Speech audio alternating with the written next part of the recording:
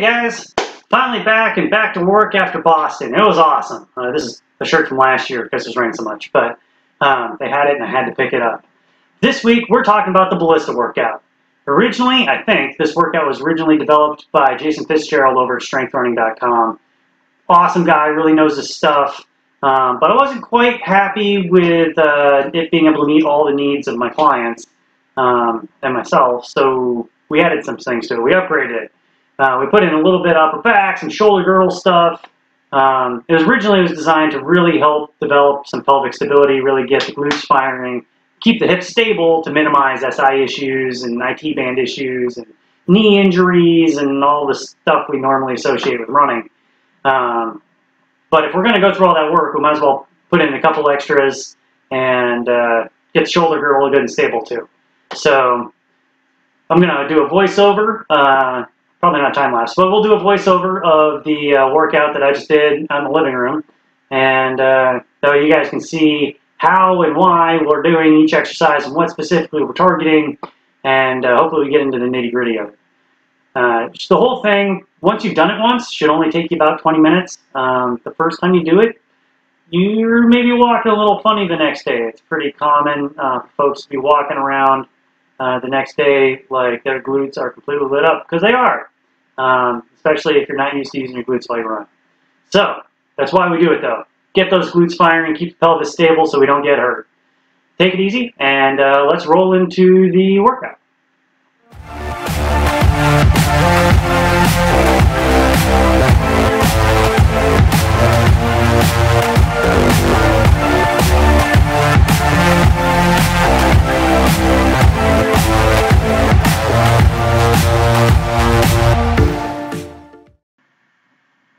So we're going to start this off by doing some side step-ups. And the basic rule of thumb for all these exercises is we're going to do 10 to 20 on each side, depending on who we are, you know, how much resistance we're using, that kind of thing. But for this, you don't necessarily need extra resistance. You can use just your body weight. But what we're looking to do is get a little bit of that lateral motion and drive up through our heel. We want to keep the heel on the box, or the, in this case, chair. We want to keep that heel in contact with it through that whole range of motion. We don't want to be up on the ball of our foot. What we're working on here is that lateral stability in our ankle, our knee, and our hip as we're going up and down. So we want to get all the way up, coming up to a high knee position, and then all the way back down to the floor with both feet between each rep. Notice I got my arms going, just kind of simulating that those running mechanics. And then we're trying to keep the hips and the shoulders square through the whole range of motion. Now you can see my left hip gets a little tight. And so you can see my left shoulder drops back a little bit. And that's okay. I still get a lot out of this exercise, even though I can't execute it 100% correctly because my left hip is a little tight. If you are doing this inside, watch out for the fan in your living room. So, on the other leg, I hit the fan there. On the other leg, we're doing the same thing, and you can see we're driving up through the heel, and you can actually see it a little better on this side. But yeah, just plant the heel and drive up through the glute, and then control it on the way back down. And I can't stress that enough. The big thing is to control the way down. You want to lower yourself. You don't want to just fall onto your bottom leg. Here's a side view, so you can kind of see where my knee is in relation to my toes. Obviously, if you're getting on a tall box, if your foot's going directly sideways, your knee has to get pretty far forward. And that's okay as long as you're not putting excess pressure on your knee. We want the heel right under our center of gravity though. We don't want it too far out in front of us because we want to go straight sideways and not necessarily forward at an angle as we're doing this. But you can see I'm trying to keep my core stable. I'm trying to keep that core kind of straight up and down through the whole range of motion, which, you know, using a chair this tall can be a little difficult. If you can start on a lower box, that's perfectly fine. And if you're at the gym doing this and you have a taller box, you can do it. Just make sure you got good hip control through the whole range of motion. Next up on our list, we have our side plank. And I didn't quite have enough room to really do this in my living room. You see I'm kind of trying to push the recliner and the couch a little bit. but it's the only spot I really had to really put the camera to where you'd be able to actually see me. So what we're looking for is we want a straight vertical line from my left shoulder to my left elbow, and then we want a straight line from the top of my head through my spine down to between my feet. You can kind of catch, I kind of catch myself a couple times there, you know, hips kind of sinking a little bit because I'm a little preoccupied about not getting my head on the recliner or pushing the couch, that kind of thing. And we're looking for somewhere between 30 seconds and a minute, probably on each side. If you can do a minute of this on each side, just fine. Go ahead, feel free, and you can put your feet on an unstable surface such as a foam pad, or a Bosu ball, or even a stability ball, something along those lines. Or you can put your elbow on a unstable surface as well. If you really have a good sense of balance and a lot of core strength, you can put your feet and your elbow on a Bosu ball. Here you see I got a little smarter and just kind of went at a little bit of an angle. But again, I have my right elbow directly under my right shoulder in a straight line from the top of my head through my feet. And in the interest of making this video not an hour long, let's go ahead and we'll skip forward to the next exercise. Next up, we have our twisting lunges. And we're going to alternate legs on these. And the goal while we're doing these isn't necessarily to get super deep in a lunge. Well, the goal is to challenge our ability to keep our hips and knees stable while we're doing the twist. And there are two ways to do this. You can do it either do the lunge and then twist, or as you'll see in a little bit when we got the frontal view, we will go twist while we're lunging, which is a little more complicated. It takes a little more skill to be able to do it. But what we're looking for in this lunge is you can see on my front leg, the knee stays pretty much right above the ankle. And the shoulders stay right above the hips. Coming forward and back, you can see that back knee and the hips, we want to keep those square through the whole range of motion. What you don't want to see is, you can kind of see my right knee do it there, is that knee buckles in a little bit as we twist because we're not holding on with that glute. And so the whole idea is to keep those knees and hips stable while we're moving. Notice this mimics running to a certain degree. You know, we're stepping forward and trying to keep the knee and the hips stable.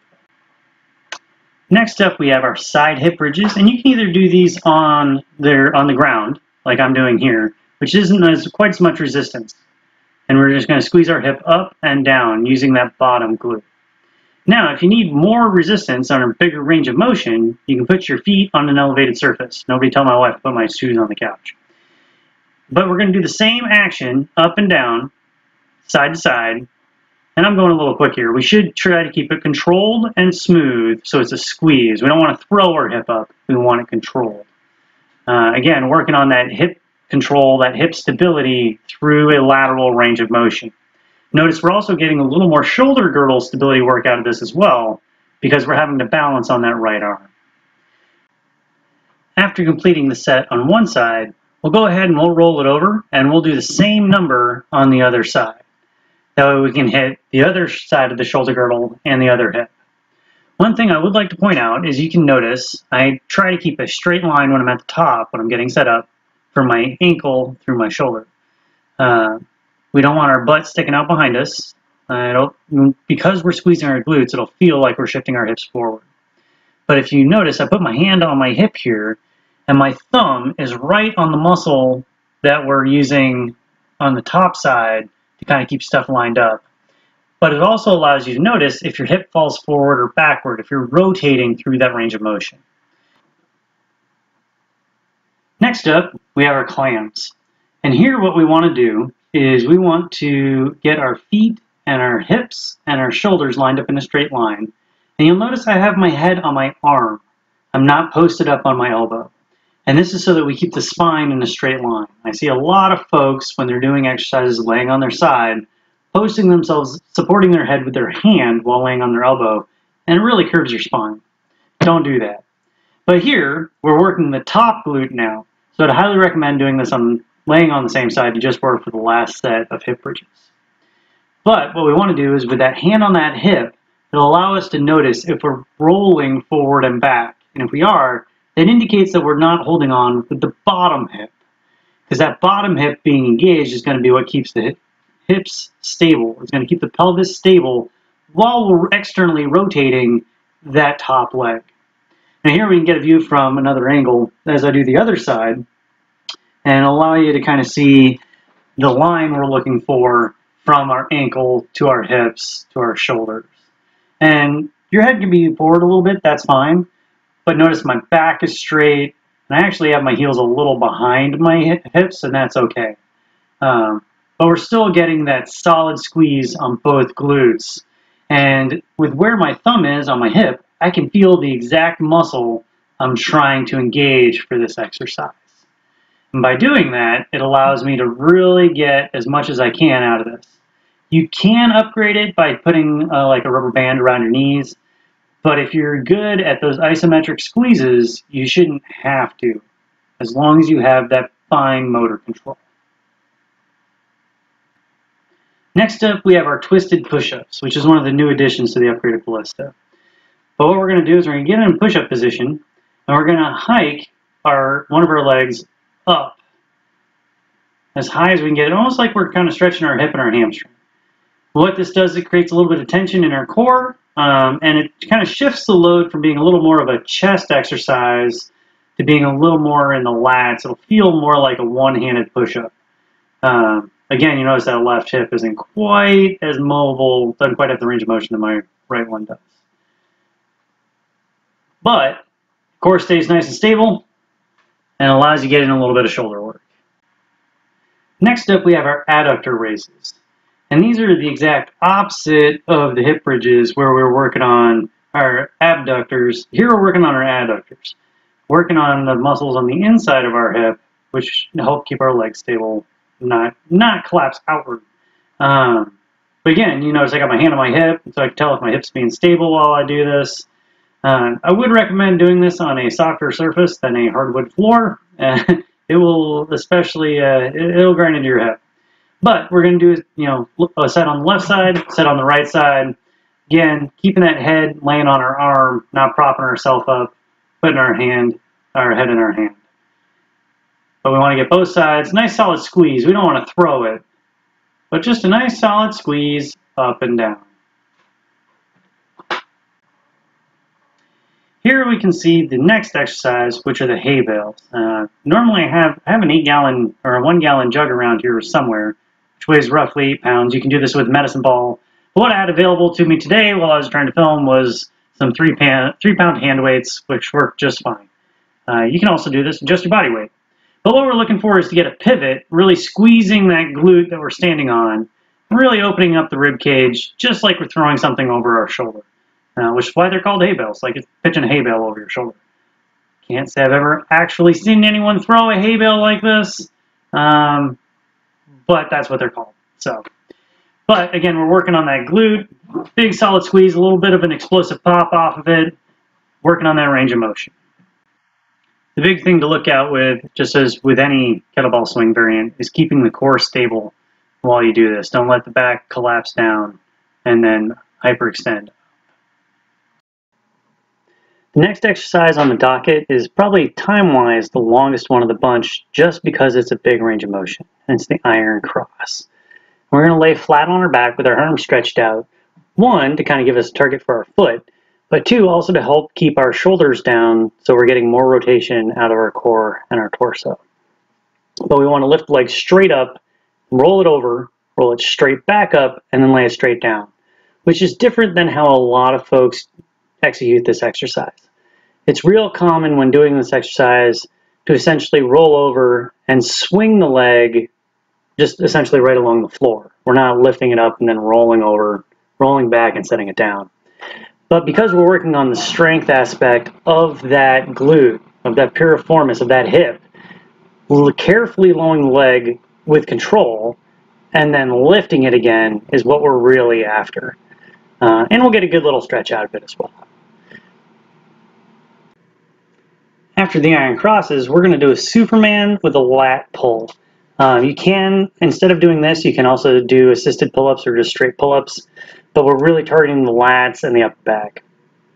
If we're doing the Superman though, we do get some hamstring and glute engagement. The big caution I will give you though about doing this is make sure your toes stay on the ground so we're not pinching the lower back at L4, L5 where a lot of people have lower back problems. But we want to gently squeeze it up, squeeze the elbows down, really engaging those lats, and then squeeze it back up before we lay down. The whole motion is fully controlled, and we're not trying to bounce up and down. We want to keep it controlled. And this will help develop some of that back and core and shoulder girdle integrity that'll help keep us nice and solid while we're running so we're not wasting any energy. After doing the Supermans or the pull-ups, we have our scorpions, which fundamentally are almost the exact opposite of the iron crosses because we're going the other direction. And the difference is, though, this one is a little faster and we get a little more roll, kind of using that momentum to really stretch those hip flexors as well as engaging the glutes and the hamstrings. I would recommend having more space while you do this, but since I was limited to my living room because of equipment issues, just got to make sure you push the furniture out of the way. I have had some folks in the past, especially nursing moms, tell me this is really uncomfortable. You can do a variant of this where you are standing up, essentially doing it against a wall, holding yourself up. That way you don't have to worry about the discomfort associated with rolling back and forth. But for most of us, it should be fully doable. It's a good way to work on that range of motion in the hip, really working on getting that extension, which we need for a good range of motion and good mobility of the hip. And I'll give you a good little stretch across the ribs as well. After the scorpions, we get to slow it down a little bit. And at this point, your glutes and your hips are probably getting a little tired, and that's okay. But we're going to do some fire hydrants. And what we're looking for is the biggest range of motion possible on that hip. We want to drive that heel all the way to the ceiling and then all the way around. You may want to start on your bad side because the leg you finish on is that you're starting with. Balancing on it when you're doing the second leg is hard. So after you do a set going forward, we're going to actually do a set going backwards before we switch legs. And going backwards is actually takes a little more control to actually get the full rotation on the hip before you lower it down so you get the full range of motion on that glute. And if you got to stop to reposition, that's perfectly fine. Notice though, my knee is stacked directly beneath my hips and my wrists are directly below my shoulders. But it's a good exercise to really get those glutes fired up. And if they're not cooked already, this is kind of where we finish them off. Just make sure you do the same number going forward and back and on the left side and the right side. And finally, after all that work on the floor, we get to stand up. And we're going to do a set of leg swings, forward and back and side to side. And the hard part isn't necessarily the lifting the leg, although we do want to keep that leg fairly straight so we're getting a good squeeze on the hip flexor and the glute, keeping that foot dorsal flex the whole time if we can. If you're having trouble balancing, which is highly probable at this point, make sure you're looking at a point some 10, 15, 20 feet in front of you instead of watching your hands or your feet. It is really hard to do this if you're watching yourself in a mirror. But we want to keep the core stable, keeping the hips stable so only the leg is moving. And we're going to make sure we hit both sides. Again, keeping that leg pretty straight through the whole range of motion. Nice and controlled. It's a lift, not a throw. And of course, we're going to finish it off with our lateral leg swings going from one side to the other. You can kind of see my bottom foot is actually turned about 45 degrees out, and that's simply because your hips are going to rotate while you're doing this, and that's the most stable position for that bottom leg. And because you can't actually swing one leg through the space occupied by the other, you have to go in front of the leg, and that's fine. I definitely highly recommend sticking your hands out to the side when we do this. And we want to lift the foot to one hand and then the other, keeping that leg straight the whole time if we can. And as much as it's work on the hip flexor on the leg you're lifting, it's really staying stable on the bottom leg is what we're really after. That hip, knee, and ankle, that's the part we're really working. And it is more difficult than it looks. Again, watching yourself do this in the mirror will make it more difficult. So pick a spot, 10 to 20 feet in front of you that isn't moving on the wall, and that will be an easier thing to help you keep your balance. Just like tumbling or dancing, if you can spot, it makes staying balanced much easier. But the point is to stay balanced. So try not to hang on to something to maintain your balance if you can help it. Because while the hip flexor work is important, we're really after working the stability on that bottom leg. And you notice here, this is my goofy ankle. It's not quite as stable after I almost broke it a few years back. All right, so that's the upgraded Ballista workout. Big shout out to Jason Fitzgerald over at strengthrunning.com. He's the guy that I originally was introduced to the foundation of this workout from, and it's done a lot of help over the years for a lot of my clients, not just runners, but everybody, with helping develop some of that pelvic stability we need, not just to run, but in everyday life. See a lot of folks with SI issues where your pelvis meets your spine, and having good, strong glutes can kind of help keep that stuff stable. That way you don't get a pinched sciatic nerve, because that's not comfortable. So, yeah, big shout out to Jason. He's awesome. But obviously we've added in a couple things. We've added in some more things. We worked in the adductors. We worked in some of the lat and upper body stuff. Kind of working on the shoulder girdle and not just the pelvic girdle. Because we want to keep the whole thing stable while we're running. We don't want to have strong, stable pelvis, but have our top half flopping around. Especially for us distance runners, when we get tired and lazy, the head starts flopping around, shoulders start flopping around, we're going to lose a lot of energy. And if we're working that hard, we might as well get somewhere.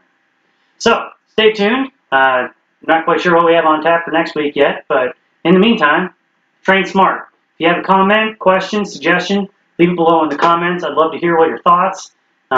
Yeah, and I'll catch you next week.